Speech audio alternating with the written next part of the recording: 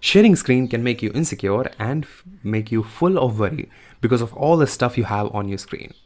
We want to be able to present the screen as quick as possible with a single click or just few clicks, but with all of these different tabs open, how are we supposed to do that? Well, I have a very quick solution for you. It's called QuickPresent. As the name sounds, it helps you present your screen very quickly. So as you can see right now, I have all these different application icons on my home desktop. I have folders, I have screenshots, I have videos, I have all these different multiple applications open in front of me. Now, what I want to do is, I just want to present the screen.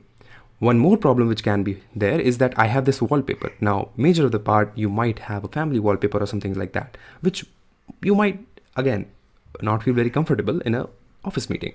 So what this application does is I'm going to just press a shortcut key, which is Control P, and everything is gone. All I have is this one, which I opened on this particular one, and nothing is there. Now I can record this video or do the screen share very comfortably. Now let me give you a little bit brief overview of how the application works. So I'm going to press that shortcut key, Control P again, and I have that all which I had, and I'm going to show you the application. So here's the application. As you can see, this application have multiple options. We have hide desktop icon, we have hide active apps, we have turn off speaker. So while you are when you turn it off, it will instantly automatically turn your speakers off. So you don't have to worry about all the unwanted notification sounds, email sounds, and all of that. It will also change your wallpaper instantly. So let's say you have some family wallpaper which you'd like to keep, but when you're doing screen shares, it's not really comfortable to use that. So rather than having to change your wallpaper again and again, which you're obviously not going to do, I can give you guarantee that. But if you use this application, you just press one key and it will take care of that. Let me show you how.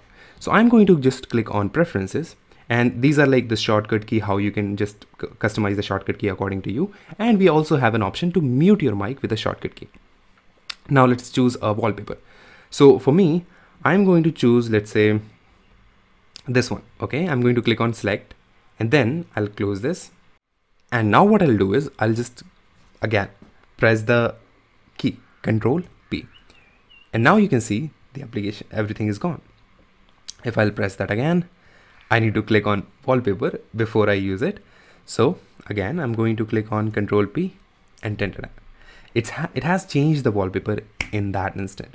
So as you can see, the application is very easy to use. It works very well. If you have any feedback, let us know, and I'm here to help you with that.